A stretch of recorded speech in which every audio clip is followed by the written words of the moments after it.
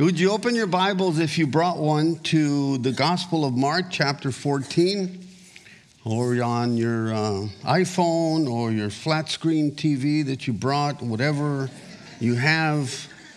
You have been going through the Gospel of Mark.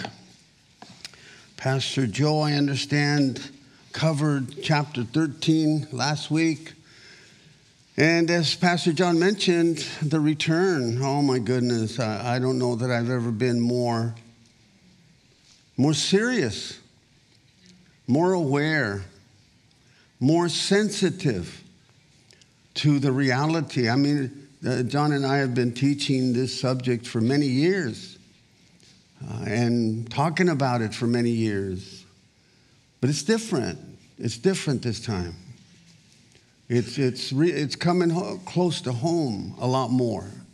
And so I prayed that, as Pastor Joe taught last week, that you be ready, be prepared, be aware, be diligent in the things of the Lord. Would you pray with me before we get started? Father, we come before you in the name of your Son, Jesus, just praying. You said that we should pray about everything. Your Son Jesus told his disciples to pray so that they would not give up. And so we pray. We lift up this time to you and ask that whatever there is in Mark chapter 14, Lord, that you would speak to our hearts by your Spirit. And Lord, that you would minister to us right where we need it, we pray in Jesus' name. Amen. The story is told of a man that worked at a factory. And this man, he had a wheelbarrow. And as he's leaving work, he's got to go past the guard gate. So he pushes his wheelbarrow up to the guard gate. The guard says, "Stop. What do you got there?" "Got a wheelbarrow." I see that, but what's in the wheelbarrow? He said, "There's a box, little box." "What's in the box?" And the guy goes, opens it, pulls down sawdust. And the guard looks at him and says, "Sawdust? What is that about?" "Well, you know, they clean up after work and they sweep everything up and they I need some sawdust at home." So he puts the box back into the wheelbarrow, pushes the wheelbarrow out. Second day, same thing. Same exact thing. Third day, fourth day, pushes up the wheelbarrow, same exact thing. The guy goes, "You again?" "Yeah." "Same box?" "Same box." "What do you got in there?" "Sawdust." "Oh, God. Go, get out of here." Fifth day, the guy comes up, pushing the wheelbarrow. The guard stops him. He goes, "Okay, I've had it. I've had it. You're stealing something. I don't know what you're stealing, but I know you're stealing something. I'll make you a deal. You tell me what you're stealing, and I won't report you." So the worker says, "I'm stealing wheelbarrows."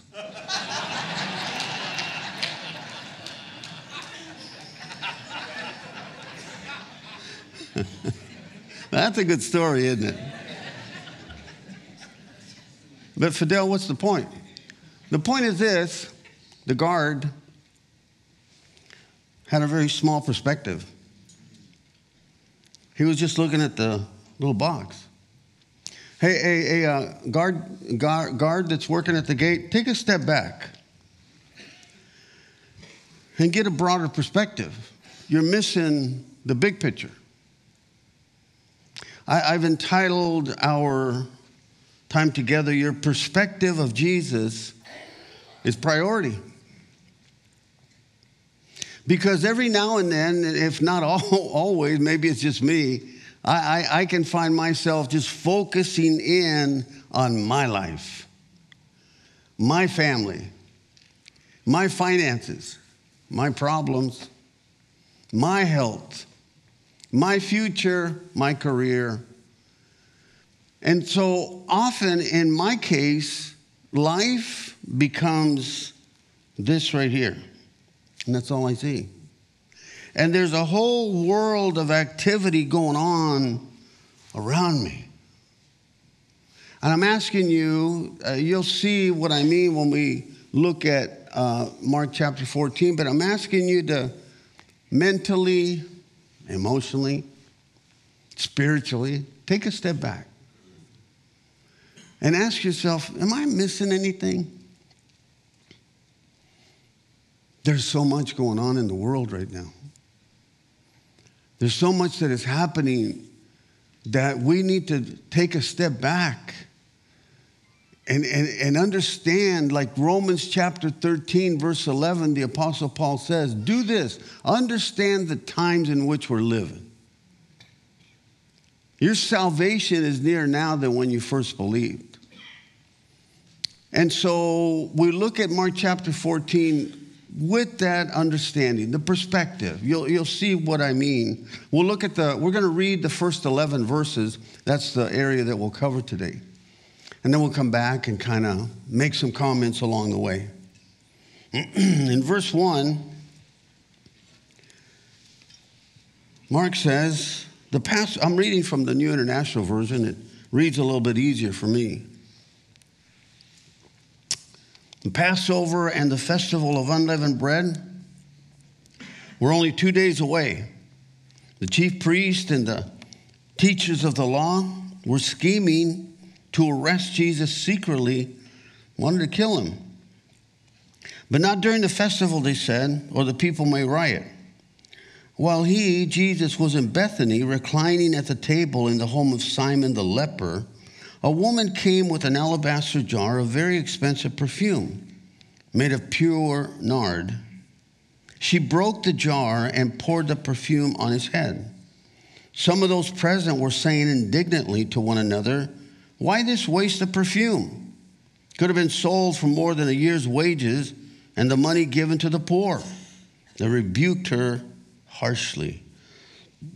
"Leave her alone," said Jesus. "Why are you bothering her? She's done a beautiful thing to me.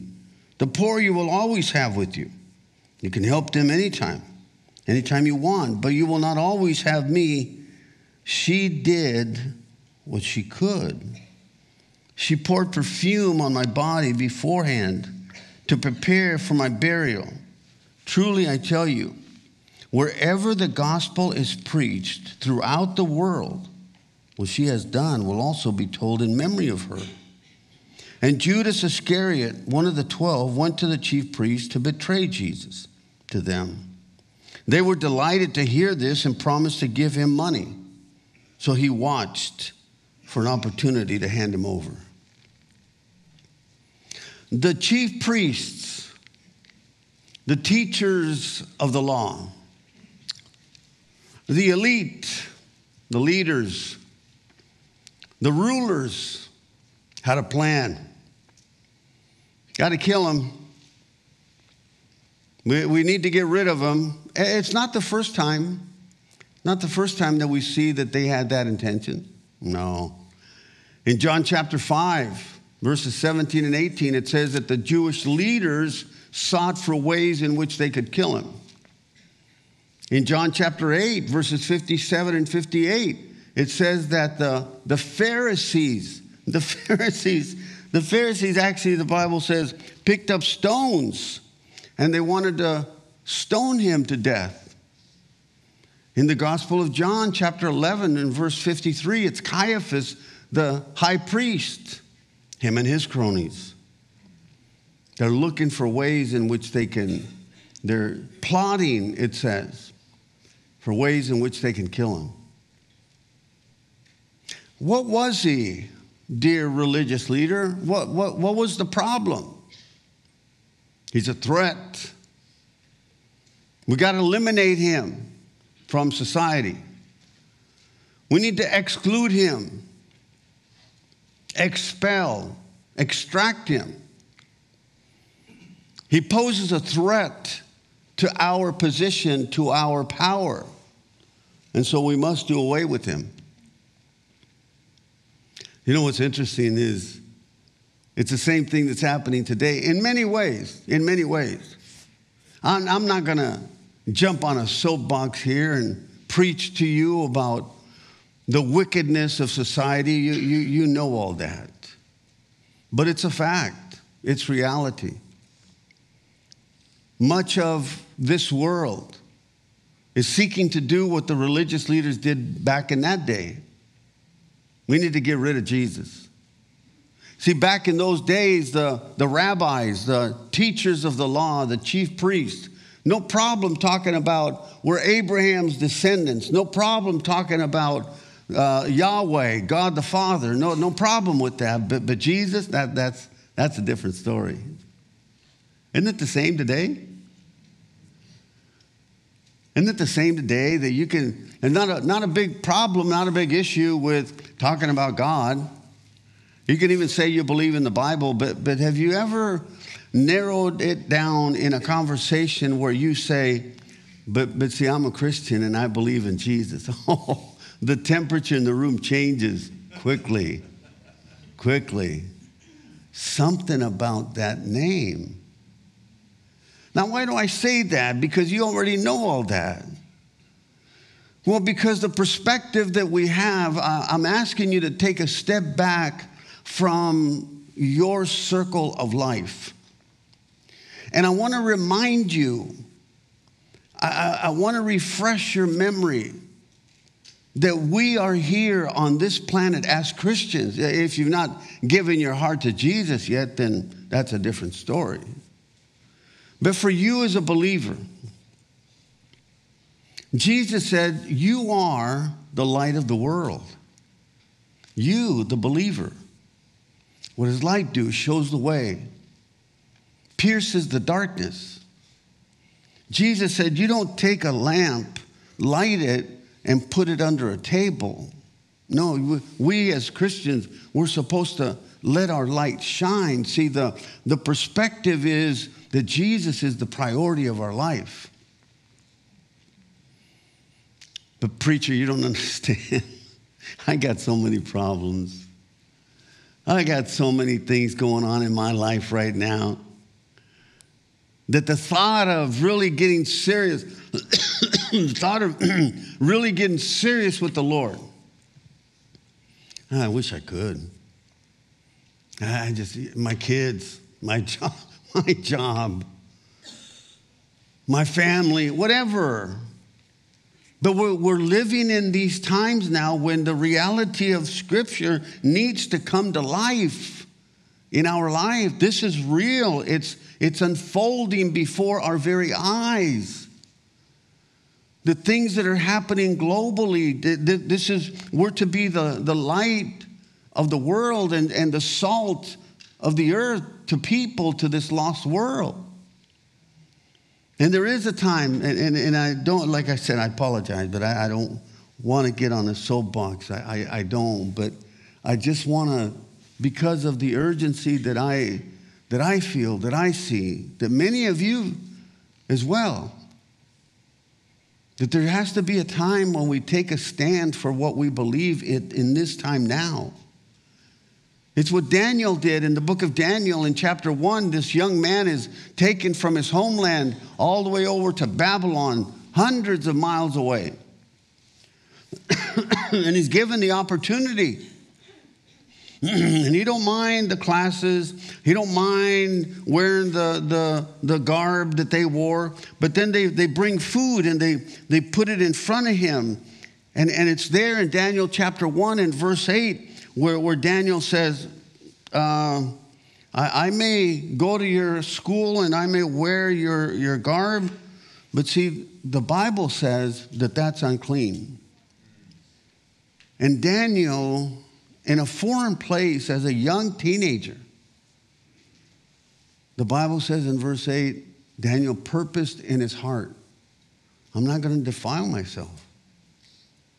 And we're living in these days where it's so easy to just go with the flow. We don't want to be that odd man out. We don't want to stick out like a sore thumb. We want to be accepted. We want to keep the job. We want to move forward in the career. And so Are we just settling for the way things are? Or the three Hebrew young men in Daniel chapter 3, Shadrach, Meshach, and Abednego, that the king Nebuchadnezzar, when you hear the sound of the music, if you don't bow down, I'm going to throw you into the fire. And these three young men, the Bible says that they, not one, but they, the three of them, said to the king, we don't even need to really talk to you about this. But here's what we're going to tell you. We serve a God that is able to keep us from that furnace. But even if he does not, we're not bowing down to your false god. Amen. We're at that place, I think, where some of us, without fear, without reservation, not in a foolish way, not in a prideful way, but in a biblical way, say, listen, boss, I'll do that, but I'm not doing that. Because in the Bible it says, taking the step back and looking at the bigger picture, that your life is more than a job. Your life is more than a career. Your life is more than just what you want, but is your life centered around the priority of Jesus? I wrote it this way, if you like to write things down. Improper perspective can blind you to the reality of Jesus, and that's what happened to these religious leaders. They saw him as a threat. They saw him as a negative. Got to get rid of him. Improper perspective. Look with me at verse 3. While he, Jesus, was in Bethany, reclining at the table in the home of Simon the leper. I don't know why, but I love that scene. Jesus is reclining at the home of Simon the leper. He's just hanging out. A woman came with an alabaster jar of very expensive perfume made of pure spikenard. She broke the jar and poured the perfume on his head. She's got a different perspective of Jesus. Religious leaders, chief priests, get rid of him. Move him out. Remove him. There's a woman. Now, probably we're not going to get into all of the who is she? Is she this? Is she? Probably the woman from John chapter 12. Probably Mary, Martha's sister. Because in John chapter 12, they're in Bethany, and now they're in Bethany, and you see the story of Mary pouring the fragrant oil on Jesus in John chapter 12. So it's probably Mary. But this woman comes in. I don't know if she's invited. I don't know if she's crashing the party. But something causes her to come to this. And I want you to see that Jesus is reclining at the home of Simon the leper. Isn't that a cool picture? Somewhere along the line, he healed this Simon. I'm sure he's not leprous anymore. And in return, to me, it seems that Simon the leper recognizes Jesus has touched me.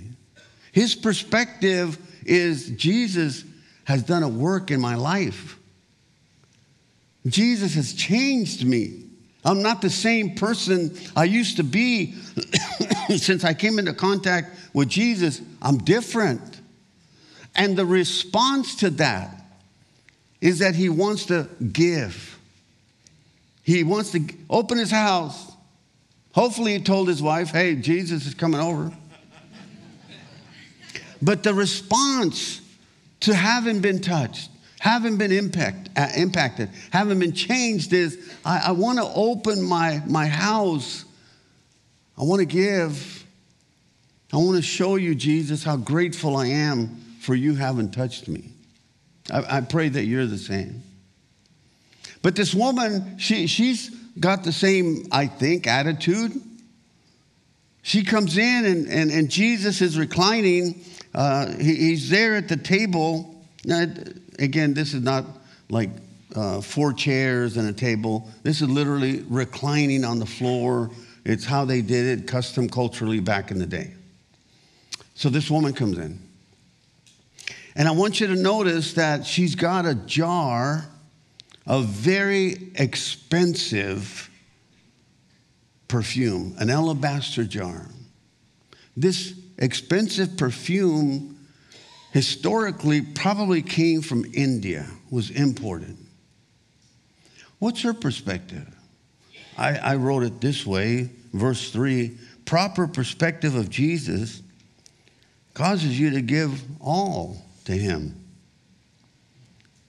This jar of perfume is very expensive. You'll see that it's worth a year's wage. And this is not like she went down to the department store and picked out a bottle of perfume. This kind of spikenard, this kind of fragrant perfume is something that might have been handed down from one generation to another generation. This is expensive. This is precious. This is costly. This is something that maybe this is that investment into her future for retirement's sake. It was that expensive. And so she comes and she breaks this alabaster jar. And in tradition, historically, culturally, if you and I are living back in these days and you came to visit me and I happen to have some of this expensive perfume, I'm not going to pour it on you. Oh, no. See, I'm going to take a little bit like this. I'm going to dab it because this is like top shelf stuff. Expensive. This is family heirloom. I'm going to just dab a little tiny bit like that and just anoint you to welcome you into my home. This lady takes the jar and breaks it and pours it on his head. What is her perspective? Jesus, I'm giving you everything. There's 3 words that came to my mind as I saw this act on this woman's behalf. First of all, it was very personal. This is something from her heart.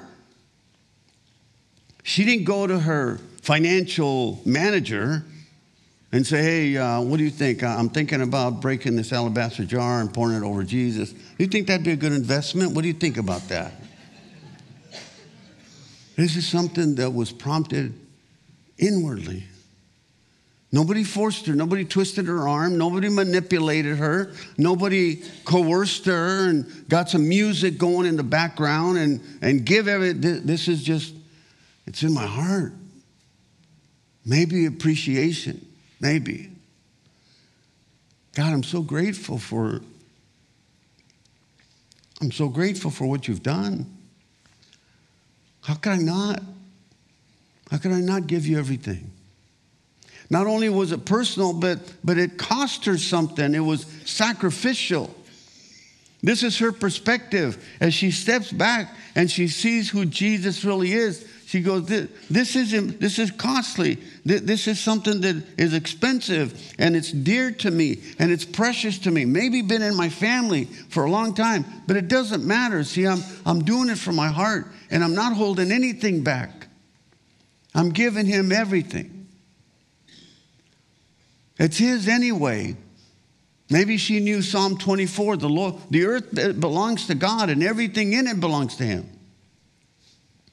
She did it personally, she did it sacrificially, and it was a total, complete. She broke the jar. There's no going back.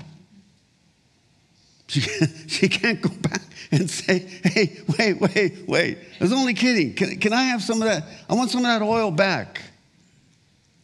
No, she just, everything, total.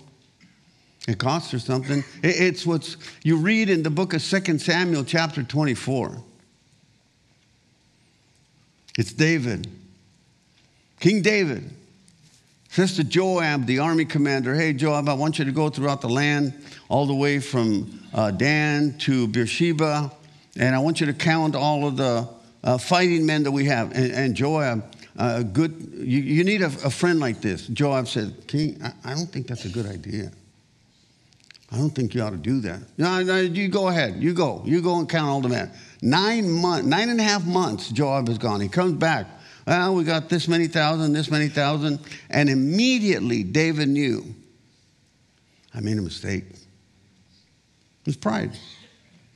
Oh, look how much I have. And the Lord brought judgment. That's a long story. Chapter 24, you can read it later. The Lord brought judgment because of David's actions, and so much so that 70,000 people lost their lives. And the prophet Gad came to David and said, you want to see this plague end? Yeah. Then go to the house of a man named Araunah and build an altar there on the property, on his property. So David goes. Araunah sees David coming. Araunah falls on his face. And King, what is it? What do you do? What's up? What are you doing here? I've come here to build an altar that the plague may stop. And Araunah, out of the goodness of his heart, here, take it. You can have it. Take the land. Here's the cows. Here's the oxen for the sacrifice. Here's the wood. Here's all the wood that you'll need. It's all free. And I love David's response. David says, far be it from me that I would ever offer anything up to the Lord that doesn't cost me something. Hebrews chapter 13 says, offer up a sacrifice of praise. Sometimes we need to take a step back and go, this is going to cost, but Jesus is worth it. And only you know what that might be. I'm not talking so much financially. That could be part of it. It could be forgive somebody, the sacrifice. But it's an act of worship. So she goes. She doesn't go to her financial counselor. What would he have said? What would the financial manager have said? You want to do what? That's your future. You need to store it up for a rainy day. You hold on to that. Mary, are you sure? Are you going through one of your phases again? She didn't do that.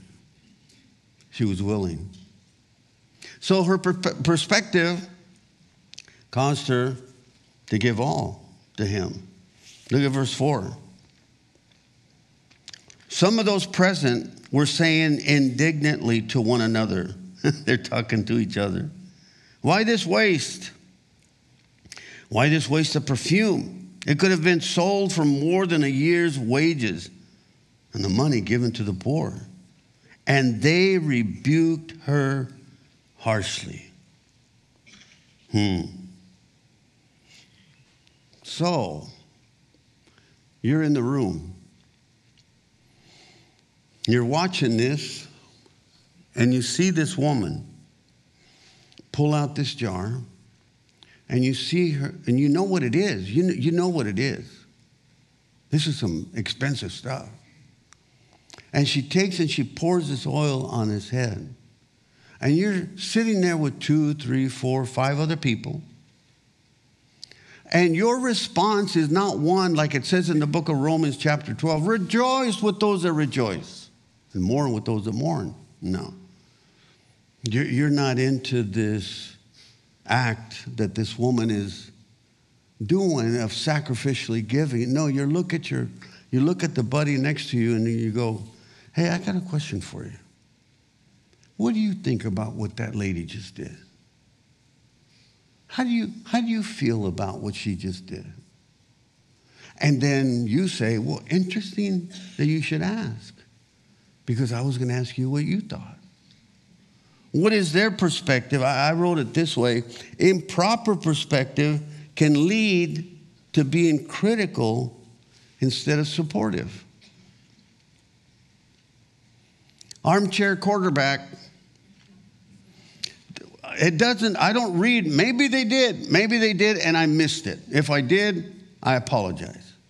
But I don't see anywhere here where these people that are being indignant about this act, I don't read anywhere where they gave to Jesus, where they participated in something sacrificial. No, they got their hands in their pocket. And they're looking at that person that's doing something. I don't agree with that. I don't think that's right. And there's a lot. There's people like that. D.L. Moody, I love. He was being criticized by this person because of the way he did evangelism. And so this person is just, I don't agree with how you do evangelism. I don't agree. I don't like the way you do evangelism. And so D.L. Moody says this: it's clear that you don't like my way of doing evangelism. However, I like my way of doing evangelism better than your way of not doing evangelism.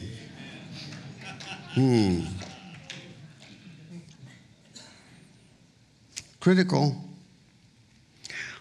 I wonder if maybe these guys, these people that are being critical, I wonder if one of them would have just taken a moment and said, I wonder why she did that.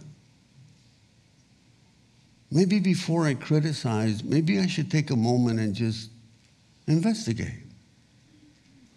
Before I point a finger and pass judgment on what they're doing, maybe I ought to make an appointment with somebody and just go, hey, listen, I don't understand. I want to. I want to understand, but I don't understand. It's 1 Samuel chapter 17. Jesse, the father, says to David, the little boy at that point, hey, I want you to take these loaves of bread to your brothers that are up on they're fighting against the Philistines, you know, the whole Goliath thing. And I want you to take this cheese and give it to the commander. So David does what his father told him to do. He goes to the line there, the battle line, and he connects with his brothers. He finds his brothers. And the older brothers, they're already angry or jealous because the little runt was the one that was anointed the next king of Israel and not them. But when David shows up with this food, they look at David and they go, David, why have you come here? With whom did you leave those few sheep in the wilderness?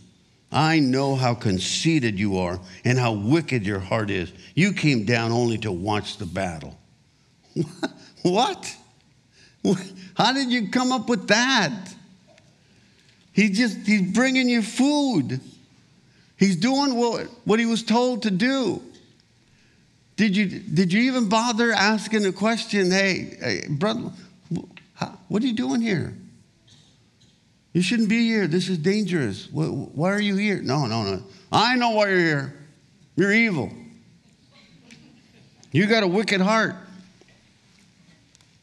You just want to see what's going on. That was not the case.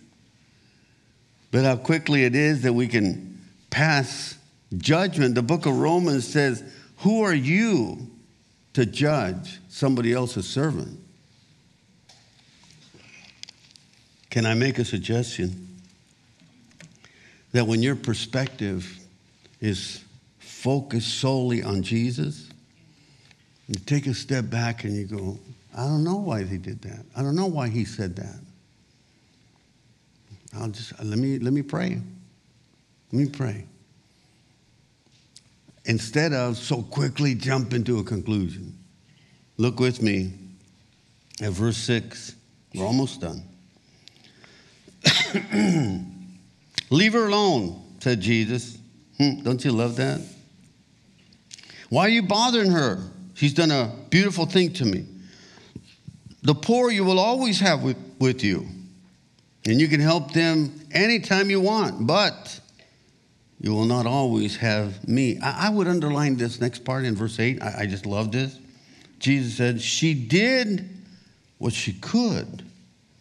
She poured perfume on my body beforehand in prayer, to prepare for my burial. Truly, I tell you, wherever the gospel is preached throughout the world, what she has done will also be told in memory of her. I wrote this proper perspective recognizes the battle belongs to the Lord.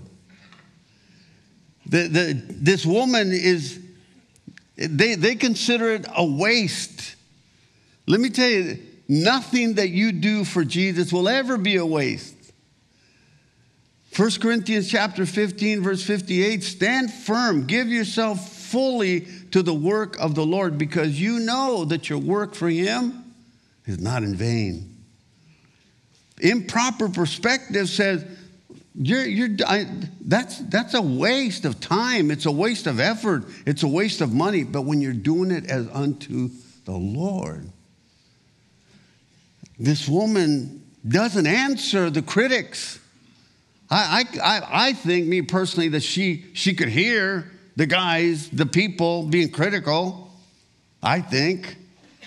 But she doesn't look at them while she's pouring the oil and say, what's the matter with you? What's your problem? No, see, that's me defending myself. The battle belongs to the Lord. It's Acts chapter 16, one of my favorite areas of Scripture. Paul and Silas in prison. They're there simply because they did something good. They brought healing to a demon-possessed girl.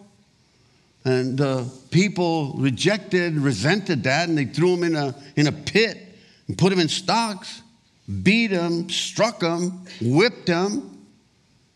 And they're there stuck in these stocks, bloodied. And the Bible says that at midnight they were singing unto the Lord. Isn't that incredible? Talk about perspective. Been treated unfairly. This is unjust what you've done. Yeah, but see, God's still on the throne. And so as they're singing with that proper perspective and understanding of who the Lord is, what is it that happens? The prison doors by themselves open up because the Lord took over the battle.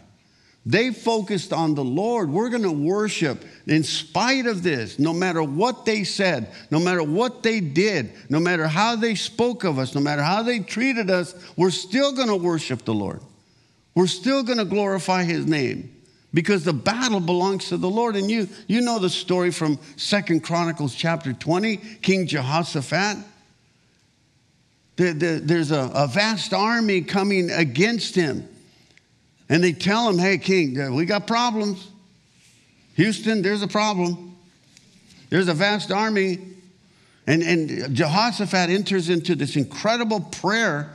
But at the end, he goes, Lord, we don't know what to do. But our eyes are on you. Perspective.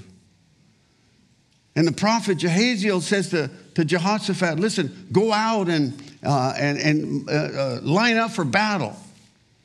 But understand something, king. The battle is not yours. The battle belongs to the Lord. And so what did King Jehoshaphat do? He sends out the worship leaders out in front so that as the enemy is approaching, all they see is these people worshiping and singing. Can you imagine? You're part of the worship team. And King Jehoshaphat comes to you and says, hey, listen, I got some good news. Got some bad news. The good news is that the battle belongs to the Lord. Oh, fantastic, great. The bad news is you got to go out front and lead the charge. You got to face the enemy first. And as the worship team goes and is singing, the Lord picks up the battle. You're trusting me. I see how you're trusting me. I see how you're worshiping. And in that, the Lord brought victory. The Lord took over the battle. This woman, if it's Mary, she's just worshiping. Lord, I hear him. I can hear the criticism. But I'm worshiping you. And Jesus says, leave her alone. He stands up like a big brother. You got to go through me. I'm her defense. Look with me, last verse 10. Judas Iscariot, one of the 12, went to the chief priests to betray Jesus to them. They were delighted to hear this and promised to give him money. So he watched for an opportunity to hand him over. Finally, I wrote this: improper perspective can lead you down the path of regret. Judas, what a fool. In John chapter 12, he's the one that's saying, hey, this money should have been, this perfume should have been sold and the money given to the poor. And then Gospel of John, the commentary says he said this because he was the keeper of the money and he just wanted to steal the money. Judas, this is going to lead you down a path of regret. He regretted. He regretted what he did through the money, the temple priests for having betrayed Jesus. But Jesus gave him that final chance there on the Garden of Gethsemane. When Judas approached, Jesus said to him, friend. That was an opportunity. Go ahead and do what you came to do quickly. Do it quickly. Can I just leave you with this thought? Please reconsider your path. If you're on a path that it could lead you to regret, I have the scars. Many of you have the scars of having gone down the path of regret. And some of you, maybe one of you could come up here and go, let me tell you, don't. If you're on the path that's going to lead you into an area of sin, let me tell you, you need to stop, because let me tell you what happened to me. How many of us would be able to tell that story? Galatians chapter 6, verse 7, the Apostle Paul writes, he said, don't be deceived. God cannot be mocked. Whatever it is that you're planting into the ground, that's what you're going to harvest. Let me leave you with these 5 last points. Number 1, you're called to be a light to the world, to make an impact. We saw that from the first verse. Number 2, you're called to give to the Lord your best in all that you do. We saw that with the woman. Number 3, you're called to leave the judging to the Lord, because only He knows the heart. Don't be like these guys that misjudge this woman's attitude or motive. Number 4, you're called to let the Lord fight your battles, that He may get the glory. And lastly, you're called to avoid the pathway of regret. Perspective. Step back. Step back from your everyday doldrums of life, your everyday activity, your job. Step back and look at what God is doing. Not just in your circle of life, but take a step back and go, Lord, am I missing anything? I got problems, Lord. I got issues. But is there something that you want to minister to me about? Is there something you want to show me? And if you're here and you've never given your heart to Jesus, can I just say, you're here today because you need to hear that He loves you.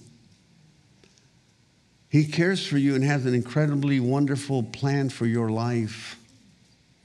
But because we're sinners, and we're all sinners, sin separates you from God's ability to bless your life, to bring salvation. So we repent. We turn from that. I know that's an old word, right? Repent. But we turn. We stop walking away from God and we begin to walk towards Him. And lastly, the Bible says, to all who receive Him, to them God gave the right to be called children of God. So you receive Him, what is that? Just a prayer. God, I'm a sinner. I've been living without you. But today I want to receive you into my life. Forgive me for my sin. Save me. Put my name down in the book of life, that when I die, I can spend all eternity with you.